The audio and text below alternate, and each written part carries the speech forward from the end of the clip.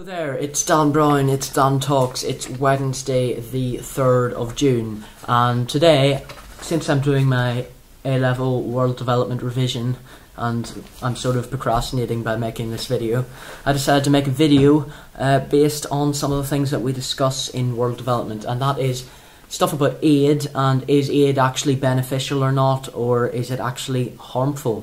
So the two main people in this argument are Jeffrey Sachs, who is an American author, and he's really like positive and optimistic about aid and thinks it's like really helpful and that we're not actually giving enough aid to help people. And then on the other side of the scale there is Dambisa Moyo, who is I believe she is Kenyan. I might be completely mistaken. I'm actually going to Google that. And she believes that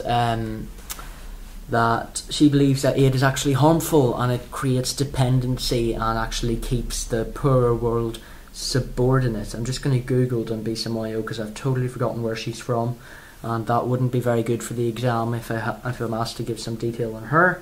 She is Zambian. Sorry, I apologise. She is Zambian and she has written a book called Dead Aid. So yeah, her main arguments are that giving aid to poorer countries keeps them subordinate and helps the dependency theory become more prominent.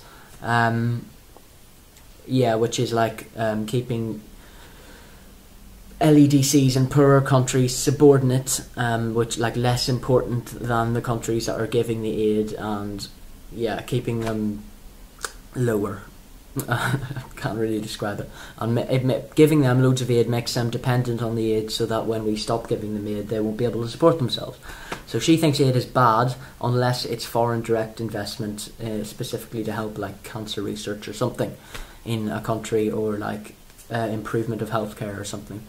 On the other end there is Jeffrey Sachs, who thinks all aid is fantastic, and he thinks that if we give the amount that we're expected to by the World Bank to LEDCs, and if we spent like £5 per person on mosquito nets, which is so many $billion or pounds, that we could actually eradicate malaria, which is a massive disease obviously in Africa.